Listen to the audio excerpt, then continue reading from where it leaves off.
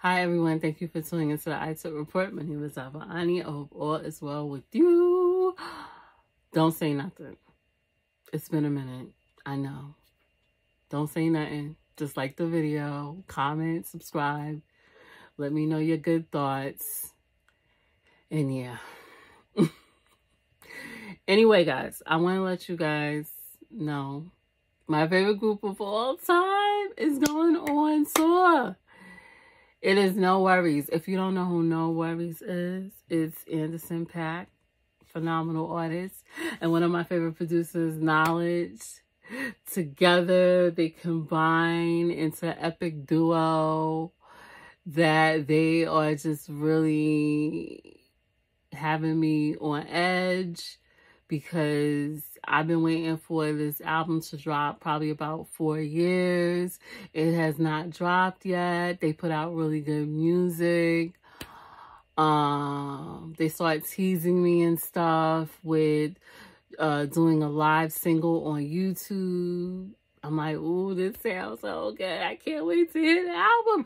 And then they get quiet. And then I'm still waiting for a vinyl release, an audio release, something, some more videos, something. And then they kill it because then they drop a video and it's like throwback vibes with one of my favorite other artists, her. Shout outs to her. And they kill it and I just love the video. And then it gets silent. No release, no nothing. And I'm like, what's going on? I keep doing commentary when I get the chance. It's been a minute on YouTube. Don't judge me. And nothing. And then all of a sudden, they got a tour. Nxworries has a tour coming out. So they have all the... I have to post a flyer on my YouTube shorts. But then I'm like, oh yeah, I want to go to this. I gotta go to... And then I realized I have plans. So I'm disappointed, but I was like, you know what? That's going to be on my list. I got to go to a Nxworries show, but I can't go to this one. I think they're going to be in New York this year. Yes, I am an admirer. I'm not a fan. I love them dearly because they put out dope music. There's no one that sounds like Nxworries. That's why I don't have no worries because I know when they drop this project, it's going to be epic. Anyway, guys, they're on tour. Go and support them. I want to support them, but I'm not available because I'm busy now and I got these plans and stuff, but I want you to go and support them and say, Iveriani sent you. Just do that for me. I would be very happy. Like, yo, Iveriani sent me to your show. Anyway, shout out to Nxworries. I admire them dearly. Their music is phenomenal. I still love their classic stuff.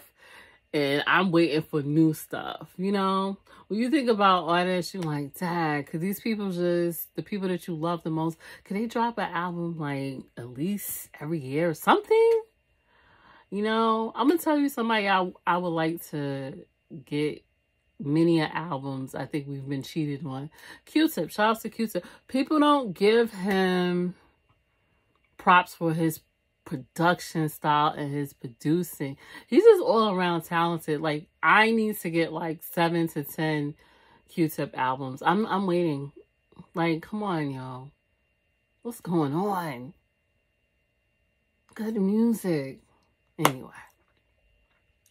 Nevertheless, let's talk about yesterday, Wednesday, NYC.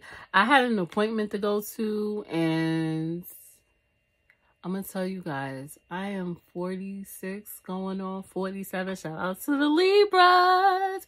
Shout out to the Virgos and the Leos. Yo, I went outside yesterday. It was doom and gloom. Like, I've seen doom and gloom weather, but this right here, yesterday, caught me off guard. Guys, is this a sign? I feel like it's a sign of something. And it ain't looking good because what I seen yesterday with the air quality and just how outside looked, the weather, and I smelled smoke. Yo. Survival of the fittest. Good grief. Rest in peace, The Prodigy. Shout outs to Havoc. They were way ahead of their time. Because, yo, survival. Did you guys see yesterday outside? If you lived in New York or whatever locations where the weather's going to be bad, did y'all see that? That wasn't normal. I'm 46 years old and I have never seen weather, smelling it and looking at it like yesterday. And I heard it was going to be like this today. Oh my, OMG. That's all I could say.